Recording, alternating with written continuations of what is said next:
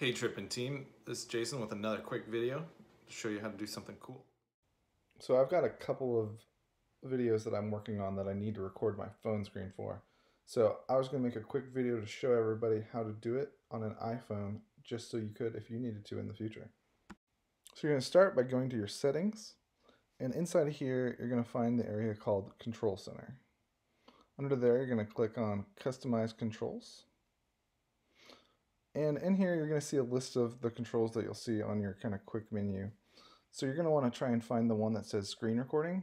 Mine is already turned on, so you'll see it's up above, but yours will probably be down below in here.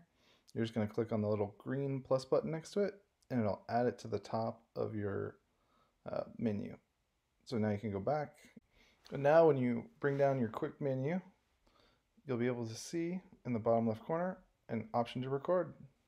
Thanks.